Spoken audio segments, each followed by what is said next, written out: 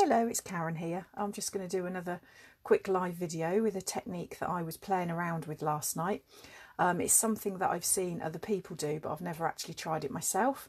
So I thought I'd give it a go, and I was really quite pleased with the results.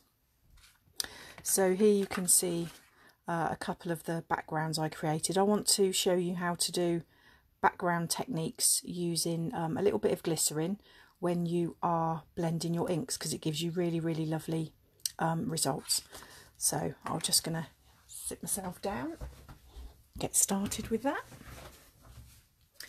My tablet's being naughty again and I still can't see what's being broadcast, if anything. Let me just go back and back in again. Oh yeah, seem to be there now. So right, so what I'm going to do, I'm going to start with a piece of Whisper White cardstock, and I've got a selection of inks in front of me. I have got Mango Melody, which is this one here. I'm just going to get all my ink pads open, and I've got a bit of sponge for each one. I've got Grapefruit Grove. I've got some Rich Raspberry. And I've also got some Night of Navy. So the real magic to making this technique work is glycerin. This is super cheap stuff. It's available from pharmacies. I think I got mine from our local Boots. It was about £1.30 for the bottle. And you need the tiniest amount. Now, I was going to try and find out a pipette before I got started, but I haven't, so I'm just going to have to be ever so careful and drip this onto my work surface. I'm working on a slick surface. I've got my glass mat here so that I can drip things onto it. So what I'm going to do first is I'm going to try and very carefully, I just literally want one drip. Come on, one drip. There we go. Just one drip, and I'm going to start with the Mango Melody. So I'm going to get a nice bit of ink onto my sponge, and I'm going to mix that around with my glycerin. And what this does, I think the glycerin has got kind of a viscous texture, and it just helps things glide across the top of your paper.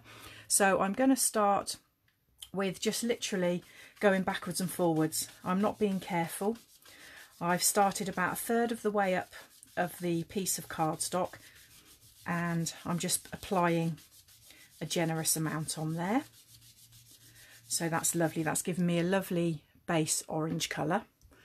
And then in between colours, I'm just going to use a baby wipe and a cloth to clear up so that I get a true colour each time.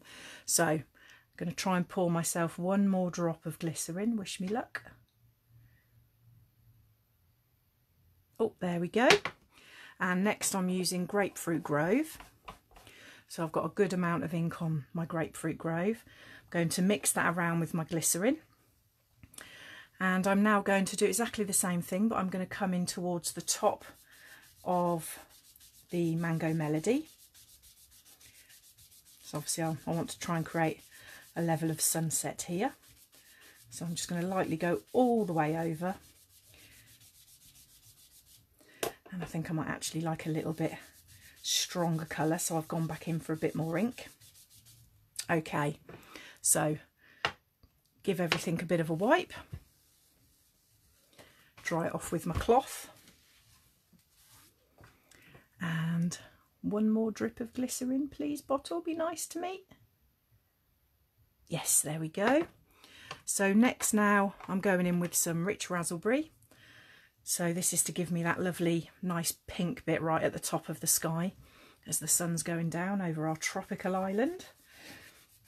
So there we go. Now I start to add this in from the top and go part of the way down.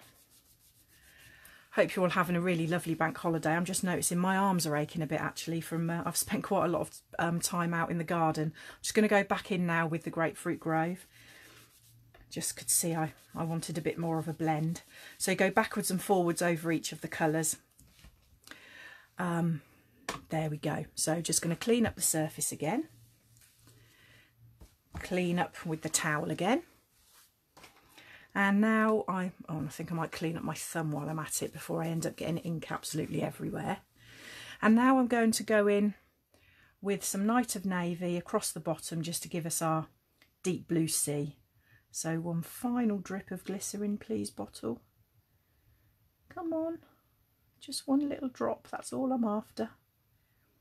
There we go, lovely. So going in with some Night of Navy now.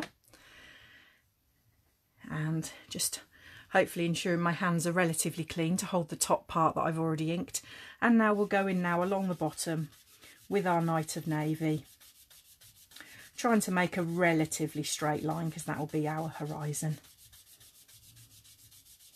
There we go, so we've got a nice deep blue sea.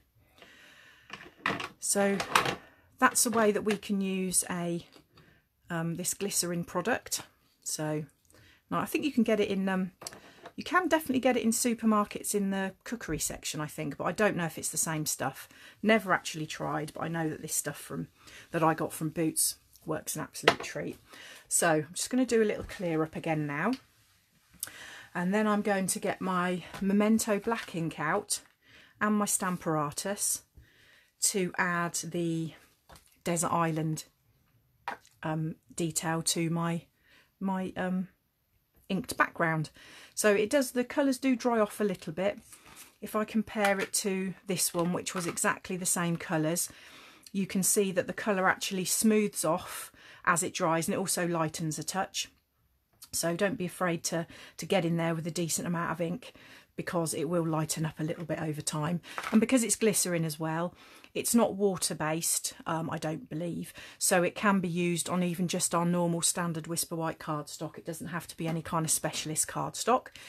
So the next thing I'm going to do, I've got my stamps already set up and very nicely sticking together on my Stamparatus. So I'm going to move that one out of the way. So Stamparatus is a lovely stamp positioning tool, and it's really awesome for lots and lots of different techniques, but I'm using it specifically for this particular job today because I want to make sure that I've got a really, really, really lovely black image to my island. And I'm thinking actually I may need to move it down a little touch. So what we'd do is I've laid my coloured piece in the corner of my Stamparatus because that means I know I've got a really nice solid base to work with. I'm going to lay my stamp where I want it, and I want it meeting the horizon and slightly off to one side. I'm then going to close the lid of my Stamparatus to pick up the stamp. It will pick up the paper because it's a sticky kind of photopolymer stamp, but that's okay because you can just pop your cardstock back into the corner.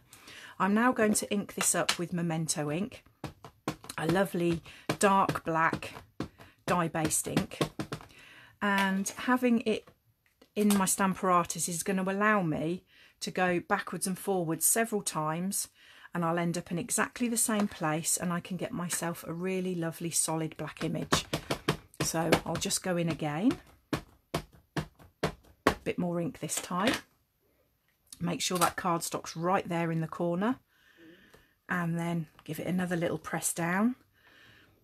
So you'll see there it's come down again in exactly the same place and given me a really lovely solid black image. So I will give that a wipe so I don't get dirty fingers, and I will dry it off with my towel as well. And the next thing I want to do, so the Stamparatus, it's got two sides, it's almost like having two ink blocks, and it means I don't have to move anything. I now want to place my palm tree trunks, and I'll stamp my little beach hut all at the same time. So I'm just ensuring that the bottoms of those stamps overlap the black island that I've already stamped just a little bit. That way I know that there's going to be a nice smooth transition between the island and the buildings. So I'm now going to ink those up as before. I'm using my Memento black ink and just press those down there. have a look. Yeah, I'd like them a little bit darker, so I'm going to go in again and make sure my card's in the corner. Stamp again. Beautiful. And finally, I'm going to go in with my palm tree tops. Now, because the Stamparatus comes with 2 plates, it effectively gives you 4 stamping surfaces, which is great when you want to make multiples of things. So I'm just going to go in as before. I hope my head's not in the way, it shouldn't be. Go in as before, and I'm going to overlap the palm trees just ever so slightly with the trunks. And then I close my lid. That means I've picked my stamps up exactly where I want them. And ink away. Tap, tap, tap. Sure the cardstock's in the corner. Close the lid of my Stamparatus. Apologies if I said another brand name earlier. I might have done. It's because I used to have another brand name before I was a Stampin' Up demonstrator, but I prefer this over and above, to be quite honest. You can do so much more with it. There we go. So I'll just get that Stamparatus out of the way. So now we've got a, oh, I don't know if I even mentioned the stamp set I was using. I was using the Waterfront stamp set. It's got lots of different images for building up lots of different types of scenery, which is great. So now we've got our lovely desert island back with a beautiful sunset background, and I think this would actually look really good mounted on a black card base. There we go. You could add a sentiment if you wish to. There are several sentiments in the set we could use, or any other sentiment that you happen to have, or you could just leave it blank and put your own sentiment inside. So so that's the Glycerin ink blending technique. Do give it a go. It really has revolutionised my ink blending. I mean, I was a reasonable good ink blender anyway. It takes a lot of practice, but this just really gives a lovely, lovely smooth blend between one colour and another. Anyway, thank you for watching, whether that be live or a bit later on.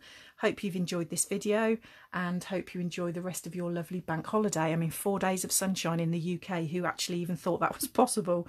I shall be going for a walk later in some lovely bluebell woods with some friends, and I'm really looking forward to that. Anyway, catch you next time. Thanks. Bye-bye.